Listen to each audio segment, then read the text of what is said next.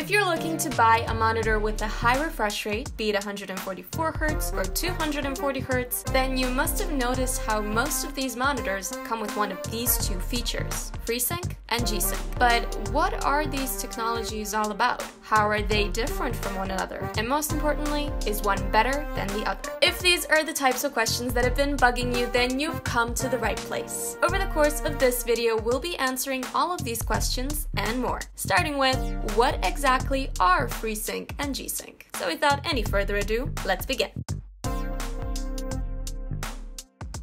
FreeSync and G-SYNC are what's known as adaptive sync technologies. They serve as alternatives to the V-Sync option that you can find in graphics menus of many video games. Now, if you aren't sure what V-Sync does, here's a quick rundown. It all has to do with the monitor. A monitor's refresh rate, which is measured in hertz, determines how many frames the monitor can display each second. In theory, this acts as a hard cap on your FPS, since even though your GPU may be able to render 80 FPS in a certain game, a 60Hz monitor can only flip through 60 of those frames every second. This disbalance, however, is usually not as amicable as we've just described it. In this example, the GPU is actively pushing for those 80 frames to be displayed on a monitor, even though the monitor physically can't handle that. The result of this dysfunctional relationship is what we call screen tearing. This right here, yeah, nobody wants this. And that is where V-Sync comes in. The purpose of V-Sync is to actually impose a hard cap on your FPS, so that you don't have to suffer through screen tearing while you game. And this works perfectly well on 60Hz monitors. If your GPU can manage a stable 60 FPS, then that's what you'll have.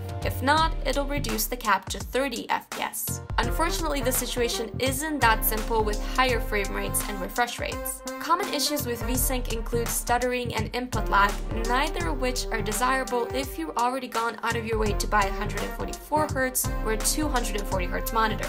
So NVIDIA and AMD both decided to make their own adaptive sync technologies. NVIDIA made G-SYNC and AMD made FreeSync. Now, there are certainly some key differences between these two technologies, and we'll get to them in a bit. But in essence, they accomplish the same thing. Whereas V-Sync throttles your GPU so that it stays in line with the monitor's refresh rate, adaptive sync adapts the refresh rate to the FPS. Let's say, for example, that your GPU can run a certain game while maintaining a steady 70 to 90 FPS. V-Sync would cap that to only 60 FPS. But adaptive sync technologies would make sure that the monitor refreshes at 70 to 90 Hz as the FPS fluctuates. So you can think of it kind of as a dance, with the GPU and the monitor as partners. When they're dancing to V-Sync, the monitor takes the lead, but when the band starts playing adaptive sync, the GPU takes the lead, which ensures better performance.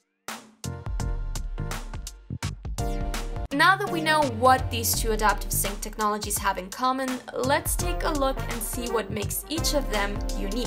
For starters, both FreeSync and G-SYNC are limited by the selection of GPUs. As a rule, the FreeSync and FreeSync monitors can only work if you're using an AMD GPU, and G-SYNC is only viable when paired with an NVIDIA GPU. Certain G-SYNC compatible FreeSync monitors have been released recently, so there are exceptions to this rule, but they are still very much just that, the few exceptions. Next up, in order for either of these technologies to work, monitors have to use scalar modules. Needless to say, AMD and NVIDIA have different approaches to how these scalar modules are implemented. NVIDIA requires OEMs to use their proprietary scalars when making G-SYNC monitors. This is why G-SYNC monitors end up being much more expensive than their FreeSync counterparts. OEMs have to both license the technology and buy the expensive scalar modules directly from NVIDIA. Alternatively, AMD takes a more open approach. OEMs are free to use whichever scalar modules they want, and they don't even have to pay AMD for licenses to implement FreeSync in their monitors. This is why FreeSync monitors are so much more affordable. But while having access to FreeSync monitors for cheap is without a doubt a good thing,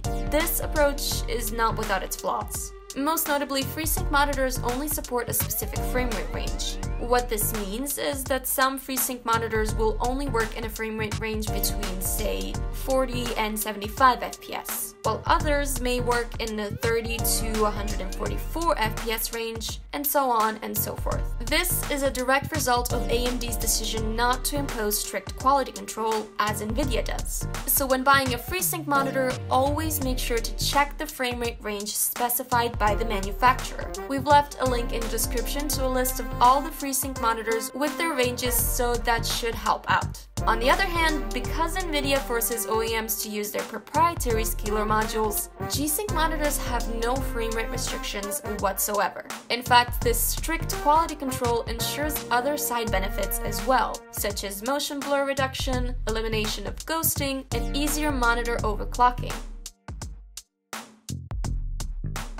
So when we add everything up and pit G-SYNC and FreeSync against each other, what does the math tell us? Which of these adaptive sync technologies is better? Well, G-SYNC is definitely the superior technology from an objective standpoint, but the objective standpoint is not always the one you'll be using. It doesn't mean squat if you're working on a budget, in which case FreeSync is the better of the two. So the most important thing to keep in mind is that in either case, you get what you paid for it. If you have the money to buy a G-SYNC monitor, you'll appreciate it for all of its extra benefits. But if not, a FreeSync monitor will still save you a lot of headaches, just so long as you get one that caters to your desired frame rate range. And that about does it for this video. We hope you found it helpful. If you did, you can help us out by liking it and then subscribing to our channel. And if you've got friends who could benefit from watching this video, help them out by sharing it with them. If you want to see more videos like this one, make sure to click on the bell icon to get notified when they get uploaded so that you can be the first one to see them. Also, if there are any terms we've used in this video that we didn't thoroughly explain, chances are there's already a video about them on our channel, so we suggest checking those videos out. In the meantime, may your games be fun and your losses few, and as always, we'll see you next time on Gaming Scan.